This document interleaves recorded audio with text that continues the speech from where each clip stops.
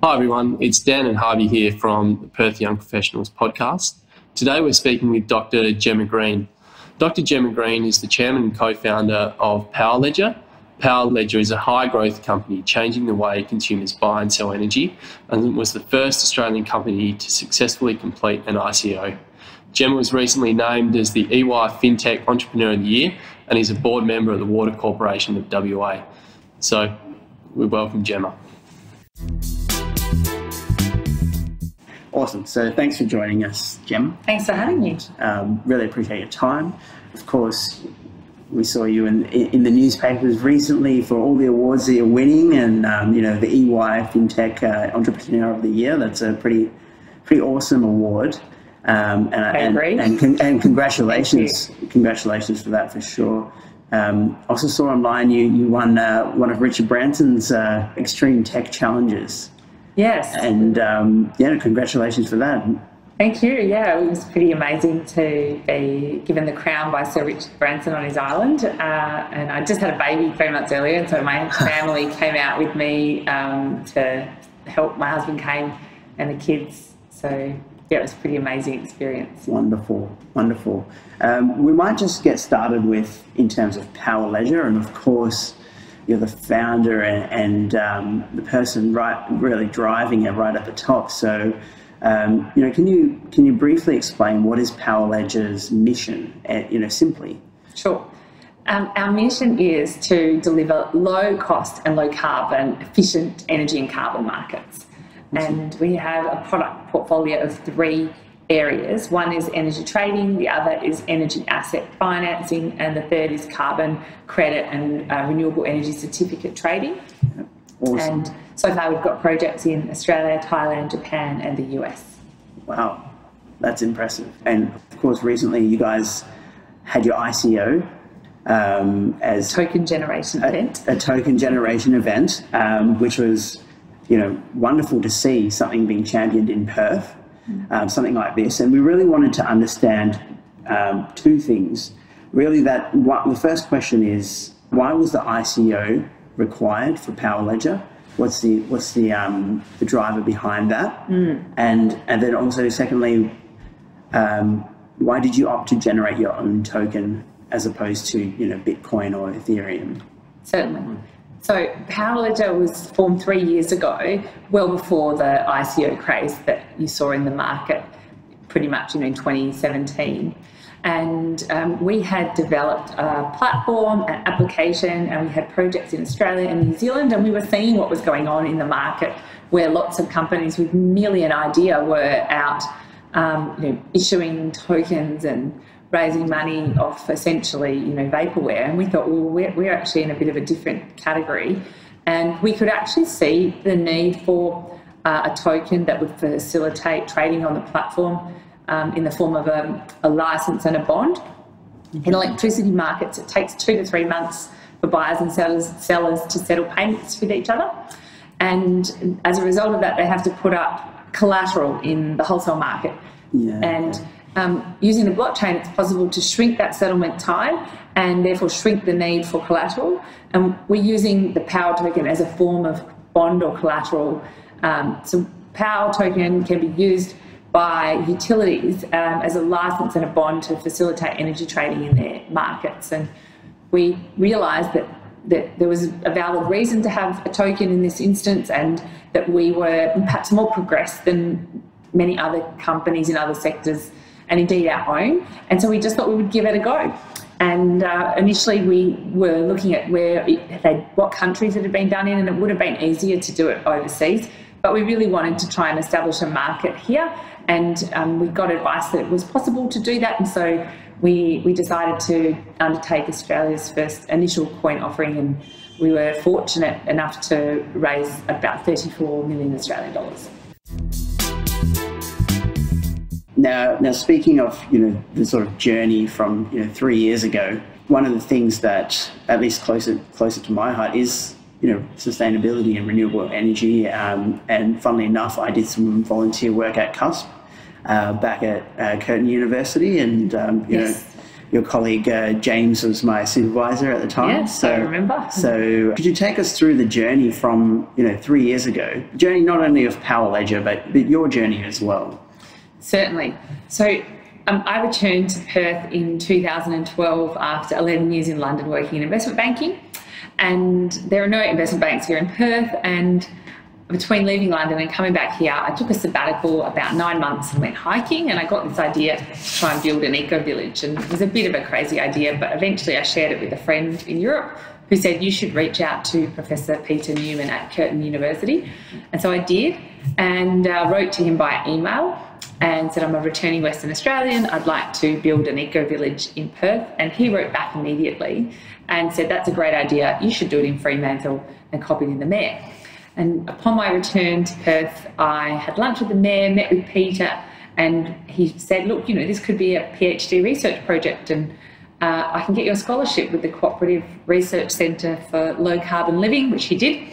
And so Peter was my PhD supervisor, and my research is in electricity market disruption.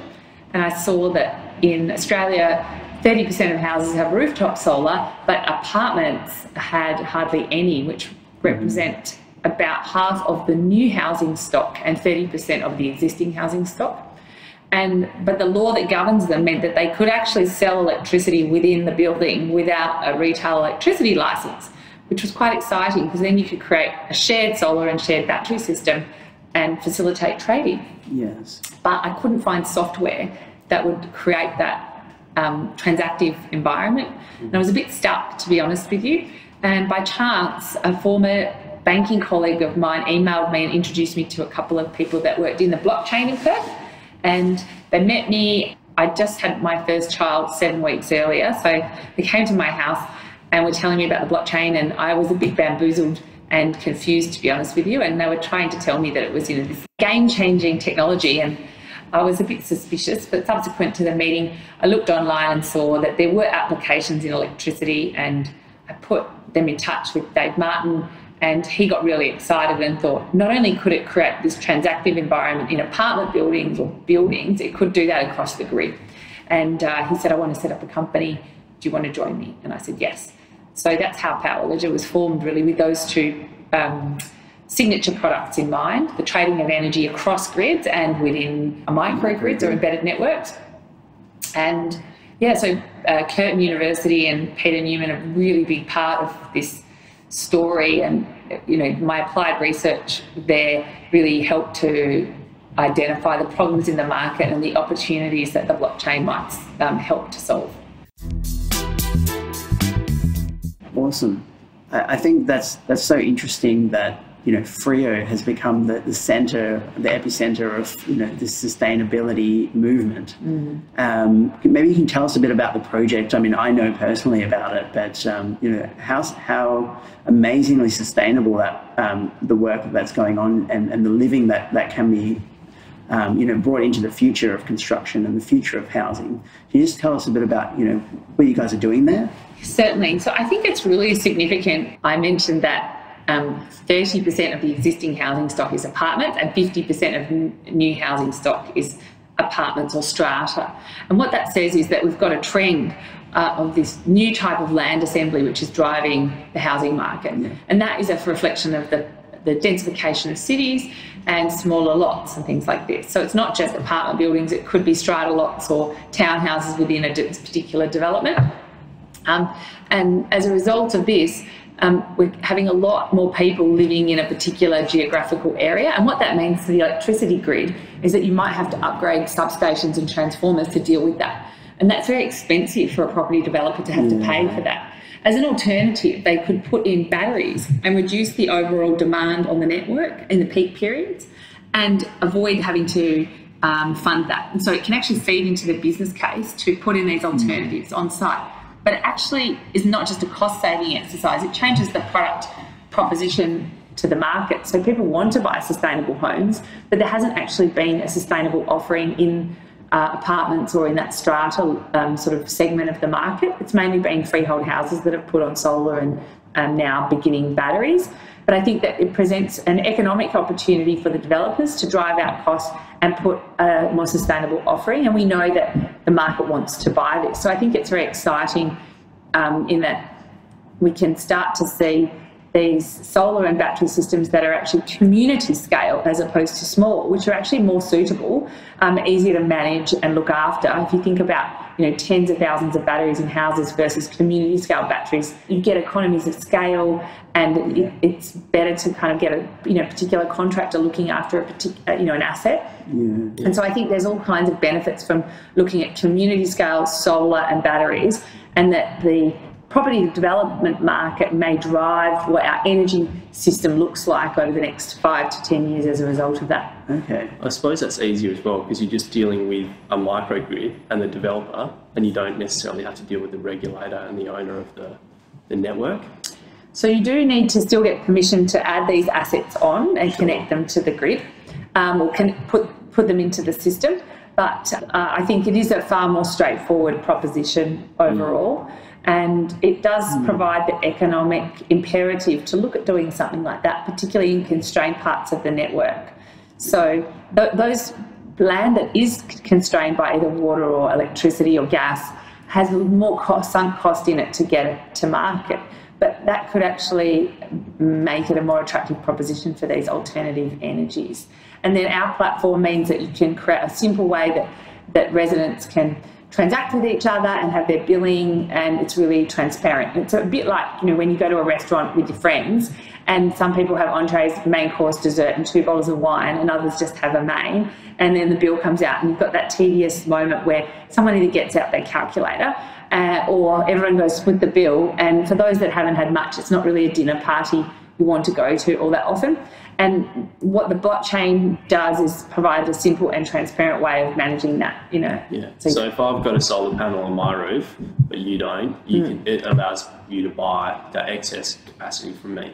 Correct. Yeah. Correct. Yeah. And in the case of our project in Fremantle, we just put in a 670 kilowatt hour battery to that site, and there'll be 36 homes, and they will be able to trade with each other via the battery. So the battery will store electricity during the day, and then the residents can purchase it back at night. And I think that this will be a new model for how developments are done in the future. Yeah, I think so. It's great. It's great that it's happening here in Perth as well. I think that's a very inspiring story. Okay, so this is kind of where Power Ledger has come from and what you're doing now. Let's talk about the next couple of years. What, in terms of goals and the horizon in the future, what are you looking at as Power Ledger, and maybe some personal goals as well? What are you looking at as a leader, as a mum, or etc.? Yeah, sure. So I mentioned our product portfolio does 3 things. We use the blockchain to facilitate trading of electricity, the financing of energy projects and carbon markets. And most of the projects to date have really been around the energy trading suite. But we'll be launching our energy asset financing product in the next couple of months, and it's called Asset Germination. And we fractionalise assets on the blockchain. So the battery in Fremantle will be fractionalised and sold to the market, and everyday people can own a piece of that in a tokenised format. Wow. And so I think this is exciting because the International Renewable Energy Agency has said that investment in renewables needs to be scaled up 6 times faster for the world to meet the Paris climate goals, and this is pioneering a product that brings in new sources of capital.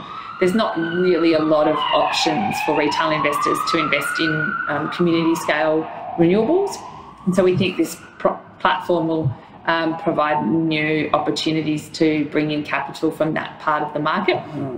And if they have been able to invest in they've been fairly illiquid, and what that means is you can't trade them very easily.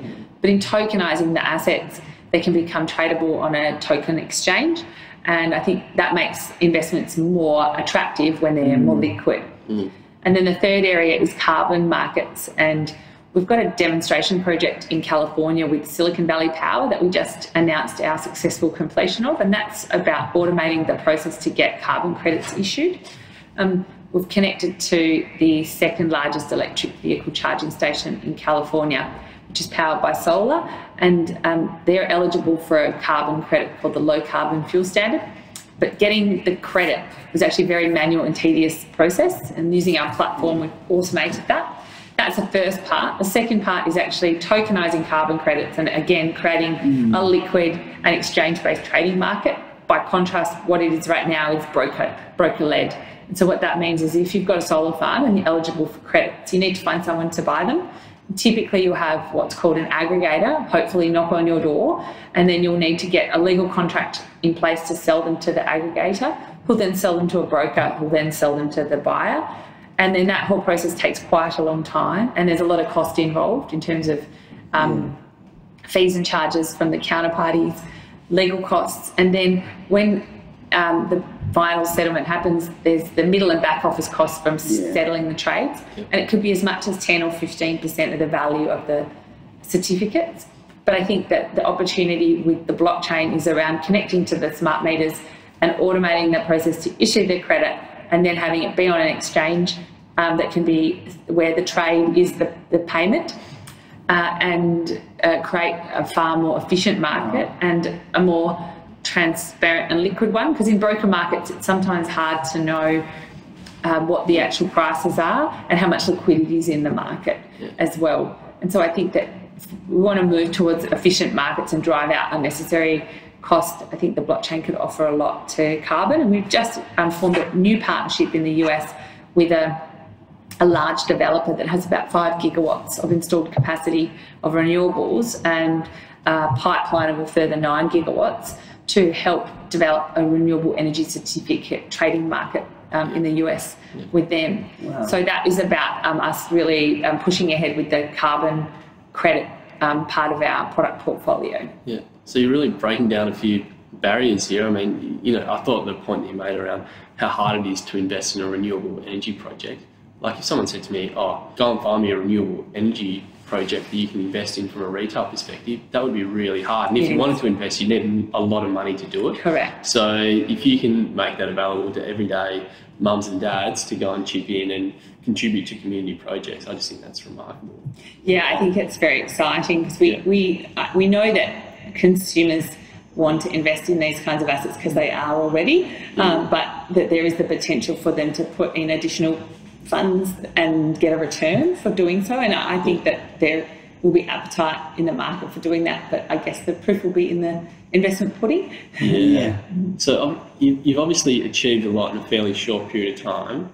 How hard has it been building what is a pretty innovative business? So we're 3 years old this month, and we have achieved a lot, but I feel like there's so much more to do to really scale and commercialise the business. Most of the projects that we've done to date have been proof of concept. Sure. Or we've got one commercial trial in Thailand working with BCPG, and that's peer-to-peer trading in Bangkok in the T77 precinct. And that's just under 1 megawatt trading right now between a shopping centre, a hospital, apartment buildings, and further 300 or 400 kilowatts will be added to that in the coming months. And it's actually the largest commercial peer-to-peer trading project in the world right now. But that says something, that the market's not mature. It is a nascent market, but I think we'll start to see that inflection point with scale this year, and we're already starting to see that. So, for example, in Thailand, we've got just under 1 megawatt right now, but we'll add 4 megawatts in the next quarter and 12 in the following quarter. But I think that these projects will start to add more users, megawatt hours to the platform, carbon to the platform, and I think that's where we'll start to see the real benefits of the blockchain start to drive change in the market. And the hope is, you asked me at the beginning about what our mission is, and it really is to make a meaningful contribution to the Paris climate goals and also impact the lives of 1 billion people. And so that involves scale. So I think for us as a company, we're really mission focused around those things. Have you made any decisions around which markets you're going to focus on, i.e. geographically? So you talked about Thailand. Is it going to be primarily developed countries, developing, or just talk me through that? Well, we've just secured 2 projects in Europe, which will be our first in the European market. We've got projects now in Asia and the US and Australia. Interestingly, I think there's different opportunities in different places. In places like Thailand, where they've got issues around particulate matter, they want to deal with the pollution in their air, and there's a big driver to install renewables. There's about 4 gigawatts in their system right now, but that's going to double over the next 5 years. And they have only a voluntary carbon market, so there's the potential to create a compliance market as well. Whereas in the US, there's actually 34 unique REPS markets in different states. And then you've got the LCFS market and the cap and trade. So they've got existing schemes that maybe will become more efficient by using technologies like the blockchain, whereas places like Thailand may leapfrog just to those from the get-go. And in Australia, I think there's big opportunities around microgrids and even the efficient trading of carbon credits here. So I think that the countries that we're in right now are where we've had inbound queries and we've responded to those and forged relationships, but we now have a pretty good view where we do see opportunities for scale and commercialisation, and we're really just dating those markets right now. Interesting. I mentioned earlier about your award with Richard Branson, so Richard Branson, of course, the Extreme Tech Award, and I wanted to know, obviously meeting him and all the other contestants and competitors. What did you take from that experience, and is there anything that you really could share with our listeners? Well, when Sir Richard Branson gave us the crown, he said that he was actually at the Paris climate talks, and that it was important for us to put our best efforts to try and solve the climate crisis. And that in spite of Powerledger's young age, we've made a lot of progress, and that he wanted to support us in the work that we were doing, which was really heartening. And I mean, the thing that does that mean he's going to write you a really big check? Well, I haven't asked him, but we are going to give him an update so you know where we're at. So I'm excited about that. Yeah. But he was a very humble person and very understated. When I first met him and was chatting with him at the Blockchain Summit in 2017 on Necker Island, he said, I'm going to make myself a cup of tea. Do you want one? And I said, oh, okay. And so he went and made me a cup of tea.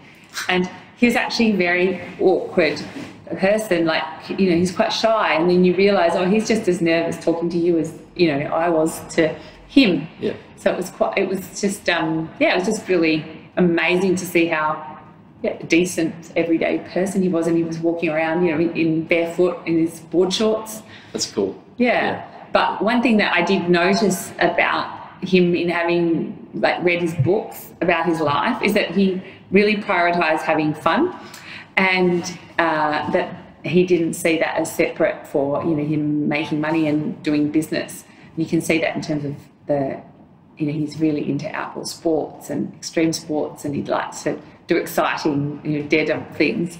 It's not necessarily all of my cup of tea, but it did kind of instill in me the idea that, I love what I do, but I think that it's good to kind of create the contrast, and you've got to realise it's a marathon, not a sprint. Yeah, agreed. I think, the idea of fun and creativity and how that flows over into our professional lives is something that I've discussed previously on the podcast. How have you found, being creative? How has that impacted your business? And how do you find ways to be creative in your business or in your professional life? I think having an obsession with the problems and trying to solve them, that, thinking about things a lot and deeply, that helps you try and figure out how to solve those problems. And, I love this business and the work that we're doing and pioneering these new technologies and seeing if it might actually, make a big impact. So I think that's a big motivator. Also, wanting to establish a business that means I can be based in Perth and, provide new economic opportunities for Western Australia. That's something that really motivates me as well. I have 2 small children, and, it's hard being a mum and, working, but I feel like I'm trying to do something that will leave a better world for my kids without wanting to sound cliche, but it does. When you're away from your kids having to work, you want it to be for a good reason. And so I'm going to Thailand this afternoon. I'm taking my 10-month-old son with me, and you know, it's a bit chaotic travelling with children. But I've got a 3-year-old daughter, and I think I went on about 25 trips with her under 2, because I was nursing her, and also I just didn't want to be away from her. So it creates a more loosely ordered chaos, is what I would say. But you know, you just do what you got to do. Awesome. I think it's a challenge that many working mums have, and being the founder of such a big business that's taken off, I can't imagine, you know, how you balance things. But you know, what's your approach to balancing your work life? And well, I try and I cook most evenings, and I try and spend the evenings with my children, get them into bed, and then do work afterwards. And they come to the office a fair amount as well. I've got a nanny, and there's activities that the kids can do in town together, like go to the library. There's rhyme time, and we've got obviously Kings Park in the city, which is a wonderful. It's got great children's playgrounds. You know, and I take my kids to a toddler jam activity on Thursdays, and so you just try and make sure that on the weekends that you take some time just to focus on them and not be on your phone. It's you know, you've got to really make sure that you give them the attention that they deserve and they need as well. thanks for listening to the first half of this podcast. Keep an eye out for the second half coming soon.